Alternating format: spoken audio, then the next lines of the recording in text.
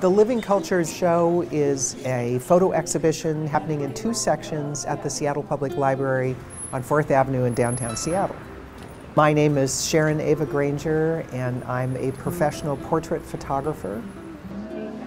The Living Cultures exhibit for me is a way to connect indigenous cultures from 100 years ago to today. And we're doing it with the vehicle of Edward Curtis. In the time of Curtis, there was this belief held that the indigenous cultures were vanishing. Well, they're not. They're resilient, they're strong, they're moving forward in extraordinary ways as the world changes and develops. And they're very involved in the world around them. Curtis would be, I think, very pleased to see what's happening today. So good to see you. Good to see you. Welcome to the library. Thank you. Good to have this all up and together. Up, and it's our first exhibit for Beyond the Frame to be Native. That's an important thing, and it's important to us that it has a very clear Native voice. And Living Cultures does all that and more. So we're really excited. We live in this amazing part of the world where there is this rich, rich culture, and most people aren't exposed to it. Right. And Curtis saw it 100 years ago. Right. And it's still here, and it's still very strong and very resilient. That was, for me, the big premise of this when I was approached by Gary Kunis, and he saw some of the photography I was doing. He wanted to have me do an exhibition of the living cultures. Can you show this? Can you walk through the cultures? And we got this wonderful idea to have Native writers. Right. So they are writing to the images I made. I wanted to focus on 4 nations that I have very close ties to. And they were 4 groups very important in the Curtis photography. So I chose close to my home, the Lummis. The Lummi Nation is politically and commercially one of the most successful nations in the Northwest Coast. The Kwakwaka'wakws are lifelong family members, extraordinary group of people. The Haida in Haida Gwaii have been in the forefront of so much of the Northwest Coast art. And the Tlingit, I had to choose them because I have an adopted uncle. You had no choice there. Got no choice there. There are hundreds of nations in this area, and we just drew from 4. Well, Sharon, it's been really great looking at these, but there are more. There's more to this exhibit on level 8. Let's go up and take a look. Let's do that. Here we are. So the interesting thing about this second part of Living Cultures is that now we're going to use a Edward S. Curtis image and Sharon Granger, one of your images. And you've paired them. You've taken a Curtis image and created an image of your own that answers it in some way or updates it or makes it accessible in a different way. So we wrapped Sadie in one of her dad's blankets that he had woven, and she looked over at me for a moment, and I had that aha, that exchange. Right, I said, "Don't move." And this was the image we made. And then we have one of the most famous images of Curtis for Seattle, and that's of Princess Angeline. Yes. Princess Angeline was a really important figure in the Curtis photography. It was one of the first key indigenous figures that he actually spent time with. He paid her for images. He went down to her small dwelling, and he went with her when she collected clams, when she sold clams. So he had a relationship with her. And in that close-up portrait, basically I'm just seeing the roadmaps of her life in her face. And this is Mrs. Lily Speck of Alert Bay, and it is one of the iconic images of mine, of indigenous people. She was a delightful lady. She spoke entirely in Kwakwala, in her indigenous language, and she was held in really high regard by many people in the community, so I liked that juxtaposition. You can see the age and the stories in Princess Angeline's face. You can see the same stories in Lily Speck's face. And I love this corner of the whole exhibition. I just think you did an amazing job displaying this. So, I had some great material to work with. Yes, you did. The other thing that we got to bring in to the show is the regalia. And people just came to me, indigenous people came to me and said, "I would love to give this for your show." And I went, "Oh my God."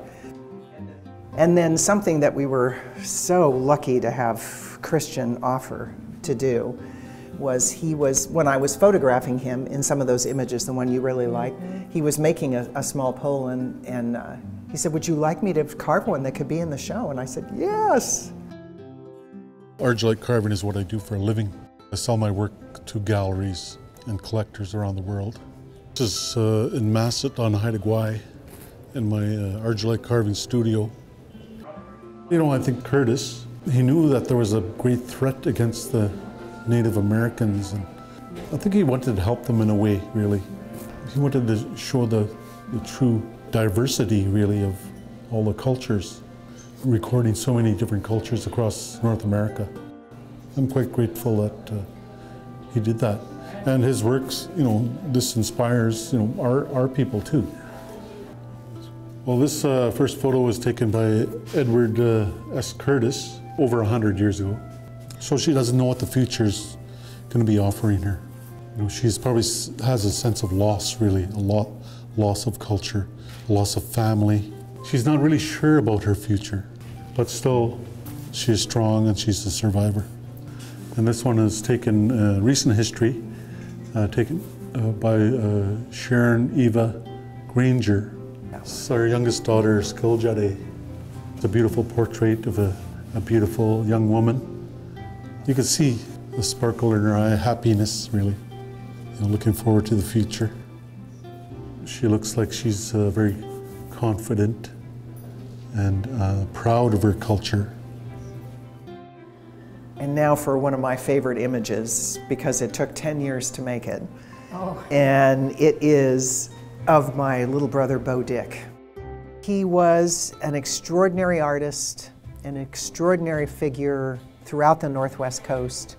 And for 10 years, he and I talked about recreating a Curtis image, which was made of his great-great-grandfather by Edward S. Curtis 100 years ago.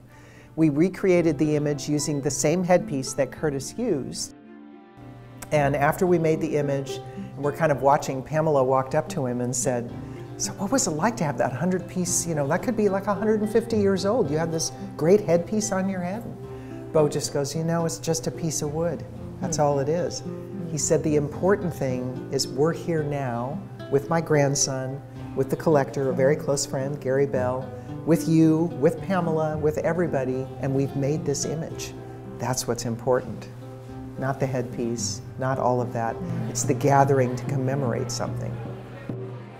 We've had 2 openings with the Living Culture Show, and the first opening happened on the evening of January 12th. And here in the Seattle Public Library, there were 8 indigenous nations. The second opening happened on the 28th of February, and that was for the Black and White Show. Many of the supporters of the Seattle Public Library were here, many indigenous people were here, and we did a lot of surprises where we blanketed people for the first time. This is a Coast Salish tradition where you call people out to witness an event. And my adopted uncle, Jim Thomas, who is a Tlingit chief, came and did a very special ceremony for Bo's image. It was really amazing, and all of us who were there could feel the communication happening between Bo and Jim, so it was lovely. And you sprinkled me with water, and you began to sing, and the Indian people began to sing around me. My hope is that people will come in to the Living Cultures exhibit and see the rich culture that's all around us in North America, that it will pique their curiosity, that they will then become interested and attend many events that happen with indigenous people that are open to the public. And this whole cultural diversity will become alive and well between many different kinds of people. That's the biggest thing I hope people will take away.